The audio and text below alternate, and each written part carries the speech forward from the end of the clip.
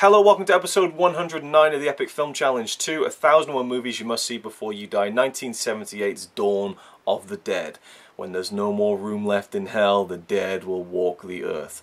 I love this film. It's one of my favorite horror films for sure. And we just talked about Night of the Living Dead in the previous episode, and I said in that video I wasn't sure how much of a success Night of the Living Dead really was. I looked it up and it really was a success because it was made for like $100,000 and it grossed millions, so in that sense it's probably one of the most profitable horror films ever made.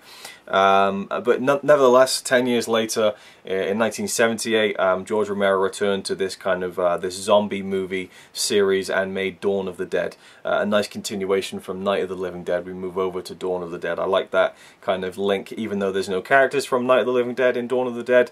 And we kind of pick things up, it feels like, concurrently with Night of the Living Dead. Even though, you know, the film was made 10 years later, it's now in colour, so it feels very different to Night of the Living Dead.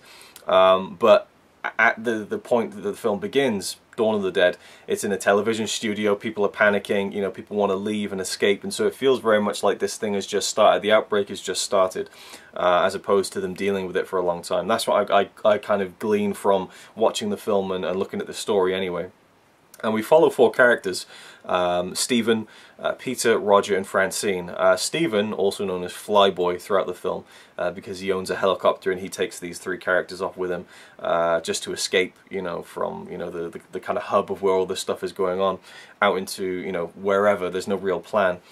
We have Flyboy, his girlfriend Francine, Peter, played by Ken Foree, and Roger, I believe. And Roger and Peter are these two kind of SWAT team members who arrive at the beginning of the film to take on this kind of housing block that's been overrun with zombies, and there's a very shocking sequence.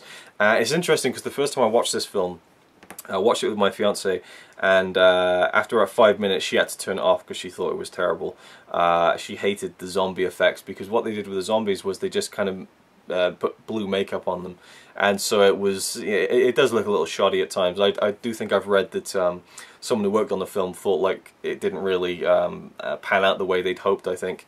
And yeah, I don't think it works quite well, but I kind of went along with that, and I turned the film off and I never returned to it. A couple of years later I thought, I need to check this out. People keep giving Dawn of the Dead this big praise, let's see what the fuss is all about. So I watched it, and then I just, you know, within about 10 minutes I was starting to get into the groove of it, and I loved it by the end. Watching it again the other day was fantastic. I love this film so much. I love the setting of it because these four characters, they take off at the beginning in a helicopter and they arrive at a shopping mall, and that's the setting of the film. And it's one of those things, it's like it's become, again, it's become part of the lore almost, you know, this idea of being in an abandoned shopping mall during a zombie outbreak has been used so many more times, and even in the remake of Dawn of the Dead and in games like Dead Rising, it becomes a part of the lexicon of zombie history, I think. And it's such a clever idea to set a kind of zombie story, I think. So you have these four characters and they land on the roof of this mall, and they find this kind of storeroom, I guess, a series of storerooms up high in the mall, and down in the actual center itself with all the shops and stuff, it's been overrun by zombies. And so these four characters, they're stopping there to kind of find supplies, but they start to think, why don't we just stop here, you know? We've got everything we need downstairs, like the shops. I mean, there's literally anything you could ever want. It's all down there for the taking. We just need to be careful, work out a system to avoid the zombies, and maybe clean them up and kind of sort out a system. And that's the whole film, is these four characters inside this mall trying to build a new life for themselves. And I love the progression of it from this empty storeroom that they first arrive into this little mini apartment that they fashioned for themselves that almost looks like a real apartment, but not quite. You can see kind of the kind of seams around the edges. It's not really, I mean, really, it's just boxes and, you know, and things like that. It's not really a bed, it's just bedding and, you know, all that kind of stuff. I love the progression of it. I love the humor of the film that comes into play, you know, especially when they first get into the shops and they can take what they want and they're running around and having a good time and stuff and sliding down the escalator. Just lots of fun moments like that.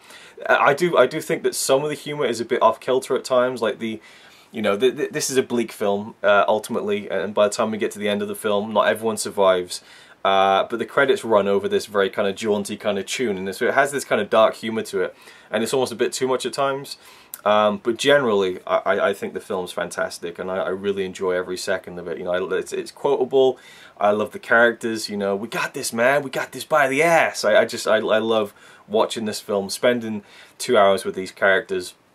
And Francine is pregnant, and that plays into it. So there's drama within the group as well, and their different kind of personalities and their different wants and needs.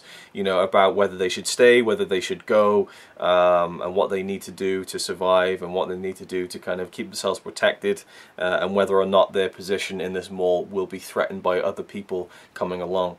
So yeah, it's another kind of masterful film that kind of just focuses on a few people in a situation where they're trying to survive, and I think George Romero did a great job.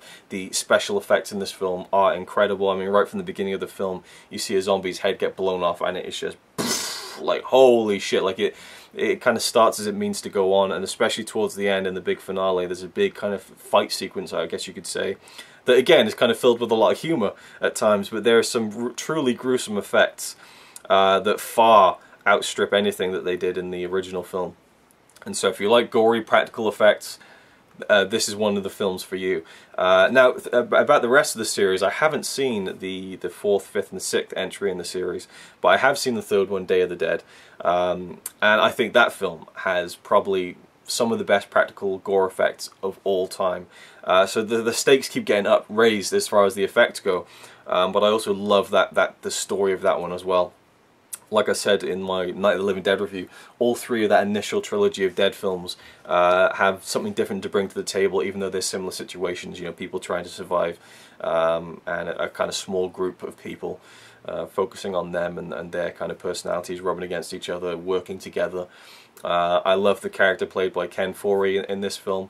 You're just a calm, cool, collected guy who's got it together. He's up for a laugh, you know, at points, but he also, you know, he takes charge, you know, and he wants to like build a wall to make sure that even if anyone got inside the mall, they wouldn't be able to find their little kind of storeroom apartment that they've kind of fashioned for themselves. And I think there's something very appealing about the idea of this film. There's kind of a wish fulfillment going on, I think.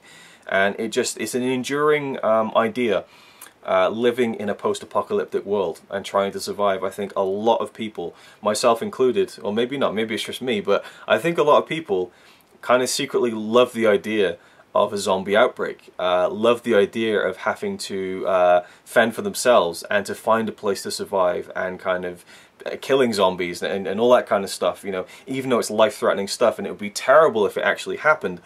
There's kind of this thrill of being alive, maybe, I don't know. It's such an appealing genre, this post-apocalyptic zombie genre that has become such a huge thing, from video games to TV shows to comics.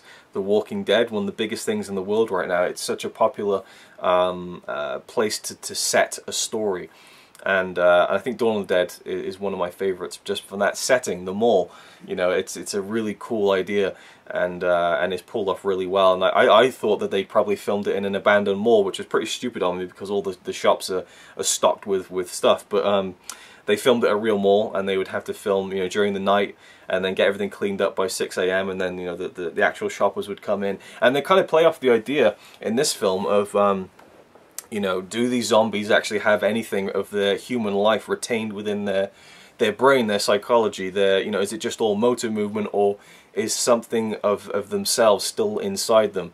You know, one of the characters gets bitten, and they say that, you know, I don't want to be one of those things walking around, you know, just you know, sort me out if it happens, kind of thing, because they kind of hint at the idea that perhaps a lot of the zombies that are coming into the mall are doing so out of habit, you know, out of the life that they used to have, and kind of this almost muscle memory of just coming back to this mall, you know, that was a part of their daily lives, just coming into the mall, walking around. And I think there's one shot where you see a zombie on the payphone, which is kind of like, just again, a throwaway gag, I suppose, but it hints at that idea, and I find that quite interesting. And Romero definitely explores that further in Day of the Dead, in terms of, is there anything left of these zombies inside them from who they used to be. and also kind of, I guess, casts a kind of a little bit of a social commentary against you know, just shoppers in general, consumerism in general, being the Walking Dead themselves, and I find that idea kind of funny as well, and probably a little bit accurate. But I love this film, I really do, and again, revisiting it is always a treat. I probably will watch this again pretty soon, Day of the Dead. Now I've watched Night and Dawn, and I think that all three of them just make such a nice kind of three-act story, you know, of just, again, focus on this group, on this group, and then on this group, and it's all kind of the same story, but there's a progression to each one of them, and I would say that this one is probably a film you should see before you die as well, Day of the Dead. But there's only so many films you can include in the book, and is Dawn of the Dead a film you must see before you die? Absolutely. I just think I think it's one of the best horror films. It's not very horrifying. It's not very scary, and in that case, I guess you could say it's not one of the best horror films. But I just think that it takes this idea of the post-apocalyptic world and survival, and does it probably better than it's been done before, I think. While I think Day of the Dead is better in some ways, I think that just the setting, the actors, the performances, and the story of Dawn of the Dead is where it's done at its best, I think. For me anyway. So there we go. Thank you for watching. I hope you enjoyed, and I will see you with tomorrow's review. Only a few more left now until we reach the end of Horror Month 2016. I'm getting really burnt out doing this, but I'm having a lot of fun doing it at the same time, and it's always great to talk about films that I love, and Night of the Living Dead and Dawn of the Dead are definitely two films that I love. Thank you for watching.